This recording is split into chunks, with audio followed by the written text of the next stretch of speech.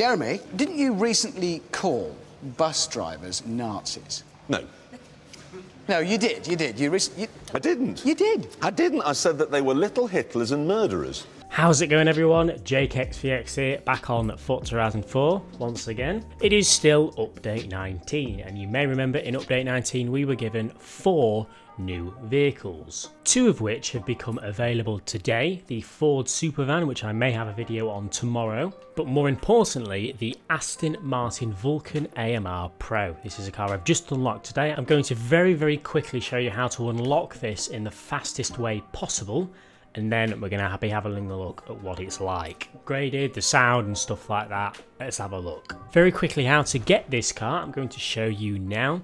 For the next week, when you get to 50% of winter, you will unlock it for free. Now, the fastest way to get to 50% of winter is the following. Complete the weekly Forzathon challenge. This is all done in the Warthog.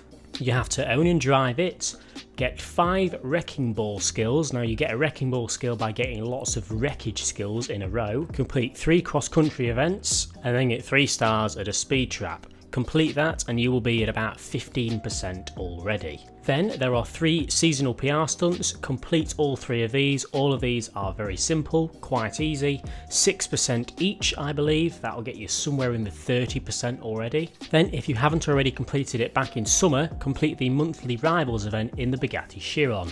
This will get you another 6%. And by now you'll be at about 41 to 43% complete. And then the thing that takes the longest, you have to complete 2 seasonal events. I did this one to unlock the second new car, and then this one because it's faster than this one. 3 events here, 3 events here, boom, you'll be over 50%, you'll get this car for free, and you can play around in it just like we're going to now. So, let's have a gander, shall we? So, the car mastery, is there anything interesting here? No. Are there any other liveries? No. However, upgrades, let's have a look at the upgrades. So, conversion, there is an engine swap, to my surprise. A racing V12, we're not going to put that in, what's the point of that? And drivetrain swap, obviously we're going to keep it rear wheel drive. Now, annoyingly, it is winter in Horizon 4 at the moment, but we're going to do most of the driving in a race, so we can set it to summer, because who wants to drive this in winter? That was a stupid idea. Look at the gold calipers on that. We're going to go up to race tyres. Don't really need to play with anything else there. Interesting. It doesn't seem like it's going to have a lot of power compared to some cars, but it is going to be very light. It is just under basically 1,000 horsepower, and it only weighs 1,100 kilograms, so this is going to be quite grippy, I can imagine. Straight away, I can tell it's got some good grip. Oh yes, that sticks to the road. Road? I mean road. Ooh, wow, that's impressive. We need to get into summer though, because this is just, it's an insult to the car if we don't drive it in summer. Here we go. I'll try to back up a little bit just so I can get some room, but it seems like we're going to catch up to them very quickly. I presume we can just go flat out down this whole thing. Oh, I'm going to end up catching up to these. Get out of my way. Of course, they can go flat out too, because you know, it's AI. Get out of my way. Get out of my way. I've just been foot to the floor. I've been foot to the floor so far. There's a Senna up there. Goodbye, subby. Goodbye, Senna. Let's see what the brakes are like. Pretty impressive. Why is my ABS on? High speed cornering seems pretty quick. This is a very quick car. Can we go around here flat out? We probably can. Oh, without an issue at all. Can we go around here flat out? Without a doubt. I am going to let everyone overtake me. Well done, you crashed into a pole there, mate.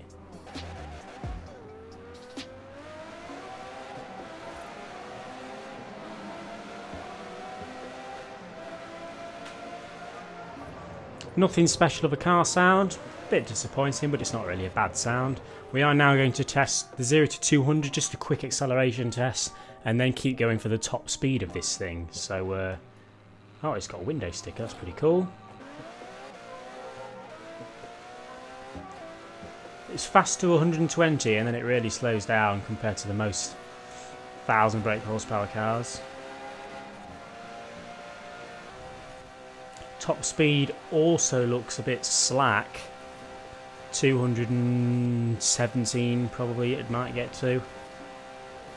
215. No, 215. But it will go 215 flat out everywhere. I'm just having to feather the analog stick to get around these corners. No effort whatsoever. Just a bit of feathering. Whee! It's quick. I'm interested to see this corner up here because this is quite a fast right and then left bender.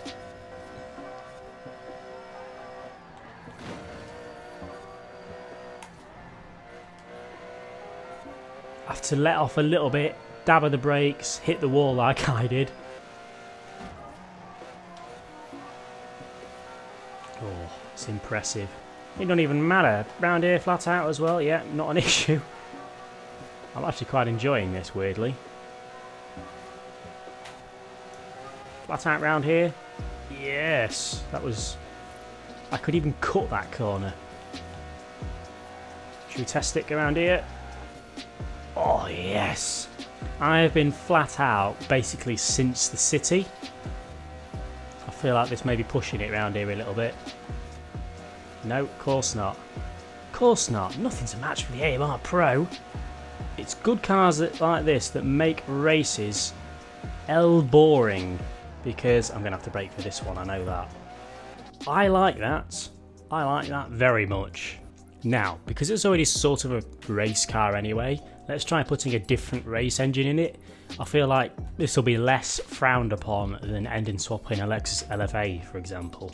Just over 200 horsepower more power, and see what the grip's like. Sound, I'll give you that. Look at that red line.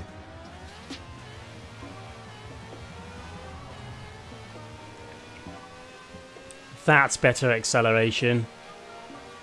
So 200 extra horsepower does help out the acceleration. What does it do to the handling though? Excuse me.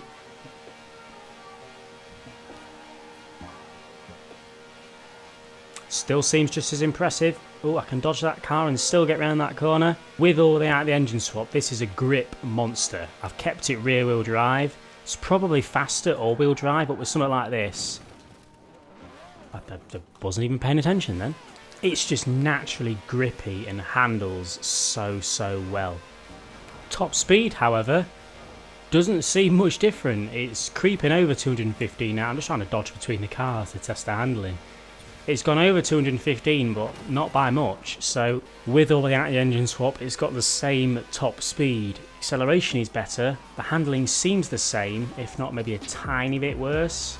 Well, I mean, not gonna lie, part of me is sort of disappointed it's not a bit more extreme than it already is, because the standard Vulcan is already pretty mental. So you'd think the AMR Pro Racing version would have a little bit of a bigger touch to it. But for what it is, and to be honest, you can get it for free for doing the festival playlist. It's a pretty nice thing, and look at the size of that bonnet. That is mental. It's absolutely mental. Do you know, I don't do this in many cars. Let's have a look at the interior. Because, you know, you can't really do it while you're on the road. You can tell it's supposed to be a race car because of the lack of switches. It's got literally like a light switch. There's a button down there. Is that high beam? Maybe neutral, ABS, traction control, 3 power modes maybe? I believe that may be what that is. Of course, we've got the exhaust pipes on the side skirts. We've got chrome rear calipers and gold chrome front calipers. So yeah, overall my thoughts on this car, it's pretty damn good. I mean, not quite as much better than the normal Vulcan that I would have liked, however, it's good. I just thought I would make it as ugly as possible just to annoy some of you before you leave the video. Look at that. God, that is hideous.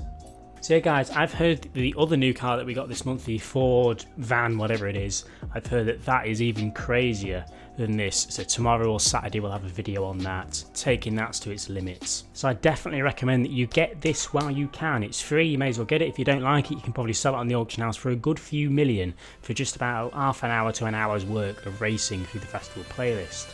But anyway guys, leave a like if you've enjoyed, subscribe if you haven't already for more Forza content, and I'll see you all later.